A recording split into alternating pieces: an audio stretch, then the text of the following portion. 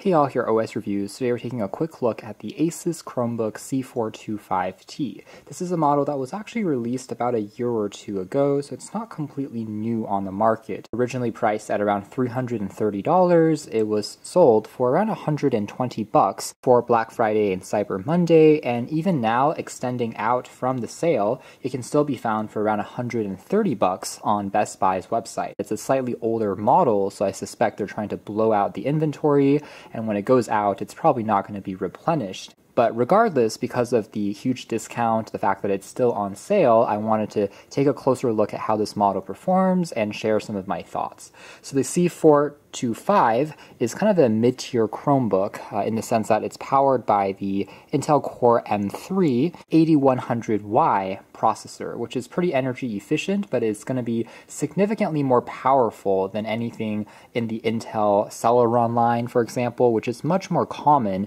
if you're paying $100 to $200 for a Chromebook. Core M3s and Core i3s are more typically found on $300 to $400 laptops, which again makes this seem like a pretty crazy value on paper. In fact, this 8100Y Core M3 chip is the same exact processor found on Google's Pixelbook Go, which right now still commands a price north of $400. It's rocking a 14-inch NanoEdge display, meaning that it has very slim bezels. It's a full HD 1080p resolution panel, and they claim that it's in the dimensions of a 13-inch laptop, but they've squished in, again, a 14-inch screen, a pretty light 2.8-pound package.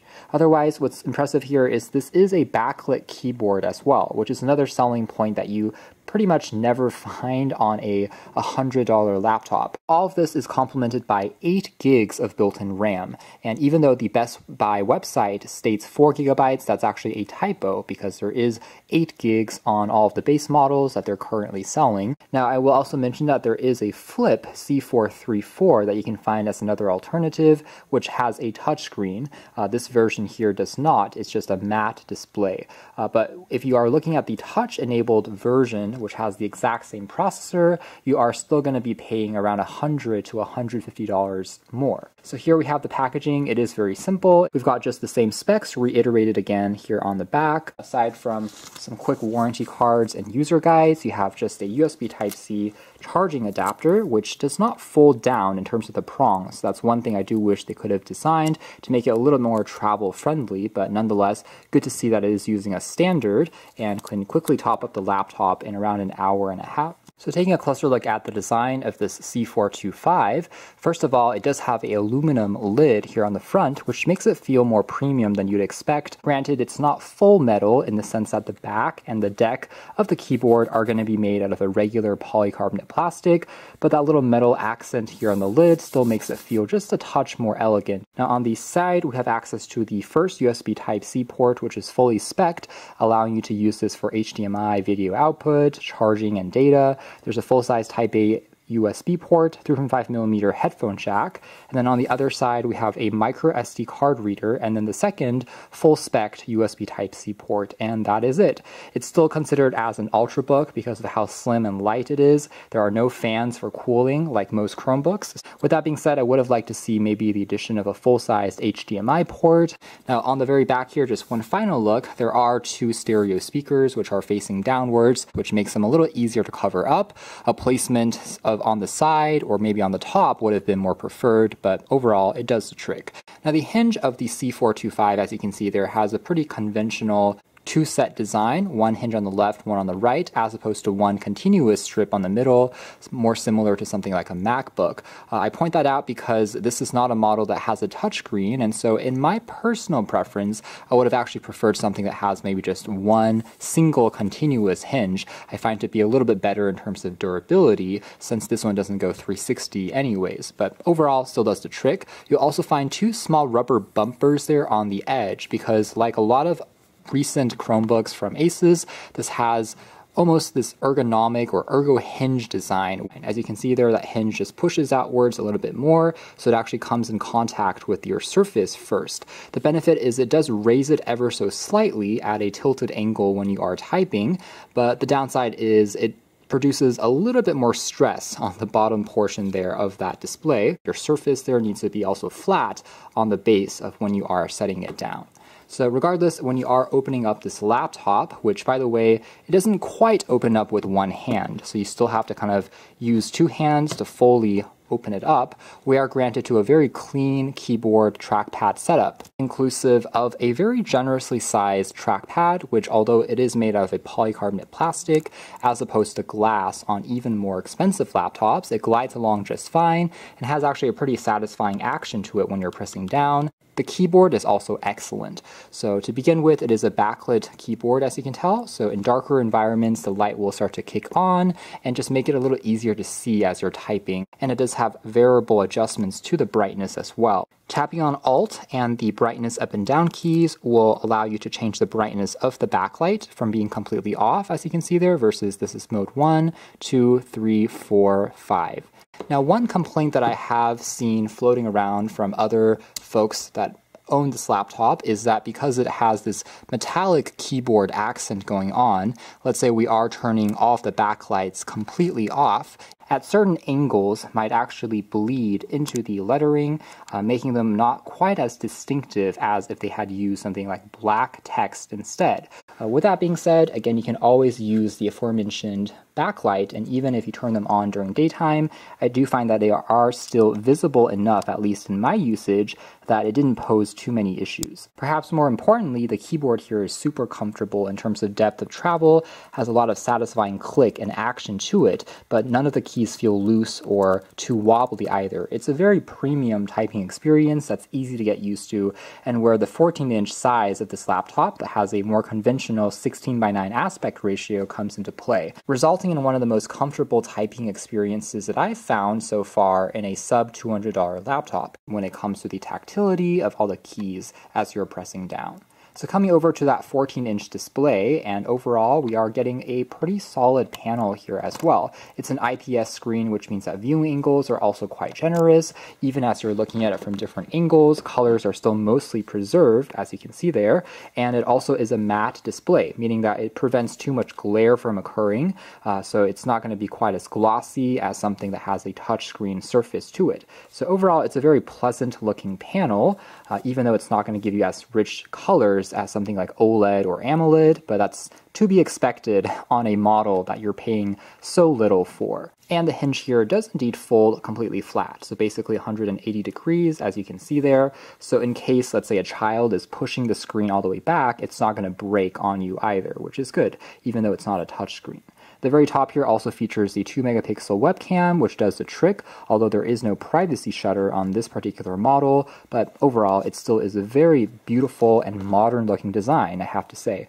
Now in terms of the software experience, Chrome OS has evolved to become quite capable in its own right. It's no longer only a web browser, but these days you're able to also install Android apps, anything from the Play Store. There's nothing really that this thing can't run, from multimedia to productivity tools, and you can get a kind of Linux desktop experience, not to mention other remote desktop tools that are available from Google as well, which allow you to access Windows on Chromebook as long as you have a Windows laptop that is connected to the internet. Plus, of course, all the power still of the full desktop browser, Chrome, which is as good as on any other laptop out there, where you can install additional extensions, super fast, super fluid on this Core M3, coupled with 8 gigs of RAM, which are still very powerful specs, I have to say, on a Chromebook. Yes, perhaps if you're paying even more for something that has an Intel Core i5 or Core i7, you'll get even more blazing performance, but the M3 here is keeping up like a dream. And here's a couple more tabs that we are opening up, and you can tell that despite being complex web pages, everything is still loading along here really just fine. I'm able to still read back articles. You can tell how quickly things are loading there. And this model does have, of course, dual band, Wi-Fi, along with Bluetooth 5.0, so connectivity options are pretty good, although it doesn't have cellular built on it. In my testing, I was trying out over 20-25 tabs, and this Chromebook still felt relatively fast when jumping back and forth between YouTube videos, different articles, and web pages. It didn't get too slow or choppy either, which is very good. One thing I will point out though is because the C425 did come out a little bit earlier, one unfortunate part is Google has set kind of an expiry date on every single Chromebook. It represents the number of years in which a Chromebook will continue to receive OTA software updates. This particular model will get it until June of 2026, meaning that we have just a little over 3 years, about 3.5 years of additional life out of the system. After that point, the laptop will continue to function. In fact, it will be still perfectly usable for web browsing. You just will no longer receive additional software updates, even if they are rolling out, unless you are installing your own version of Cloud Ready or some third-party OS. I think that overall update schedule from Chrome OS can be a little bit on the conservative side compared to what we find on Windows or Mac OS, for instance. There tends to be a little bit more of a longer support, and hopefully that's something that Google just continues to be better at. Again, display here is 1080p. Full HD resolution is going to be the max that you can use to take advantage of this panel. So let's choose that and pull up stats for nerds.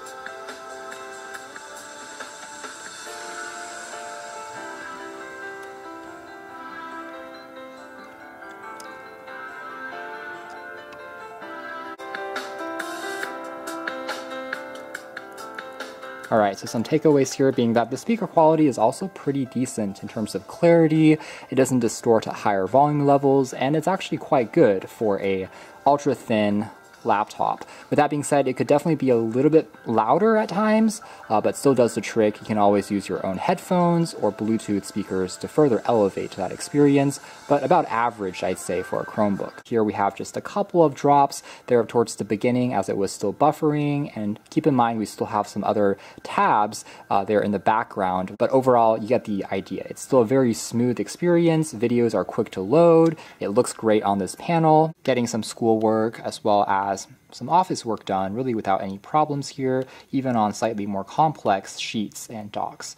Other cloud solutions that you can leverage, including Google Colab, whether you want to do a little bit of coding or Jupyter Notebook, you can also do on here and handle really without any complaints. So again, all of this is possible thanks to the fairly reliable internet connection, which gets a pretty tight signal as you're using the laptop. Never found it to be too low in terms of signal strength. The laptop does get a little bit warm towards the bottom right hand section when you are pressing it a little bit harder, and that means, let's say you have 30 tabs open in the browser along with some other documents that you're trying to run, but it never gets too hot, I would say. Never thermal throttles in my testing, which is good. In terms of the battery life, this is the part where I think it's just average for a Chromebook, meaning that I was able to get a little bit shy of 7 hours of usage out of this on regular consumption. That means watching back some videos, screen brightness at around 40 to 50%, and also doing some document typing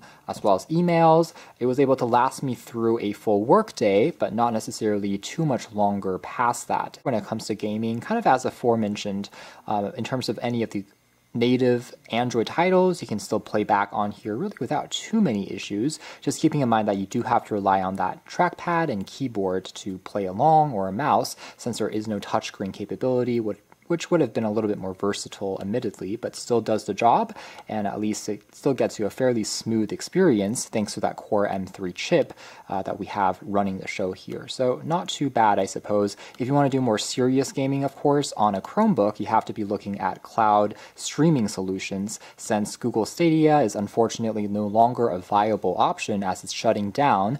You will have to look towards alternatives like the Microsoft xCloud if you want to play back more demanding AAA titles. So that's more or less it as far as our hands-on review of this ASUS C425T. And I'm glad to say that it really is an excellent value at this current price range in terms of the performance and the specs that you're getting. The extra RAM and processor are certainly helping in terms of just keeping things ticking along and just feeling more premium as well as faster than the typical laptop that you'll find for sub $200. You can check out more details if you're interested in the links down below, but for now that's been our video. Thanks for watching here at OS Reviews. That's been the ASUS C425T.